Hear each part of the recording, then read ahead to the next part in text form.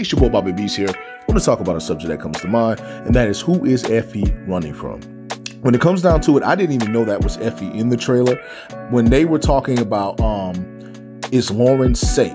Right? You think that, okay, that must be Lauren running, but that's not Lauren. That's Effie. I had to take time to really look at it because the scene is very dark.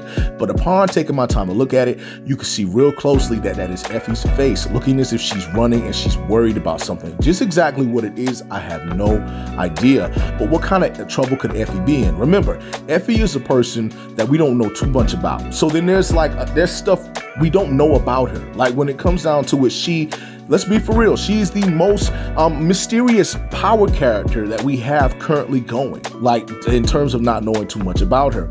And what I mean by that is basically Effie goes back to season 6 of Power, and she comes into book 2 Ghosts, and season 1 and season 2, and we still don't know too much about her. We just know enough.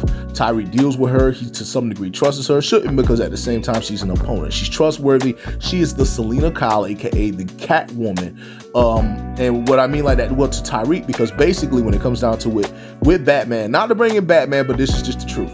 It's like with Batman loves Selena Kyle. He loves Catwoman, but he can't really trust her, meaning that even though he's a superhero, he can't really change her because she still wants to be a thief, she still wants to be a burglar, but she does what she does, and she does her own thing, and so Batman doesn't really mess with her. So that's the thing with Tyreek and Effie get along with each other. They do love each other, but it's a situation where she's gonna do whatever she wants to do, and Tyreek knows he can't really he cannot really truly trust her, because at the same time she's an opponent, and she will choose business over him if she has to. She said it was a hard decision to make, but she will choose business over him. But will Tyreek choose business over Effie? I don't know. That's a tough one, because it seems like to me when Tyreek cares about somebody, he does care about them a lot. And especially with him being down, Effie was there for him immediately. And even though there may be agenda there, he still looks at it like, okay, you came through when nobody else did. So when it comes down to it with Effie, again, we don't know too much about her. She's running. We don't know why she's running. It could be anything. It could be a situation.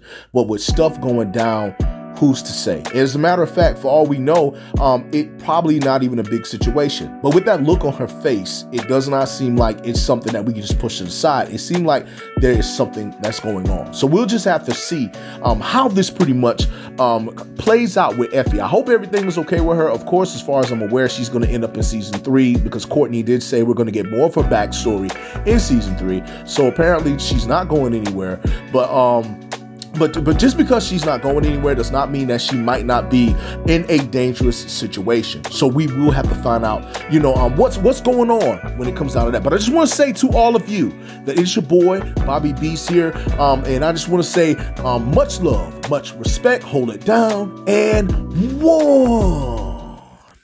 It's your boy Bobby Beast here. Understand something.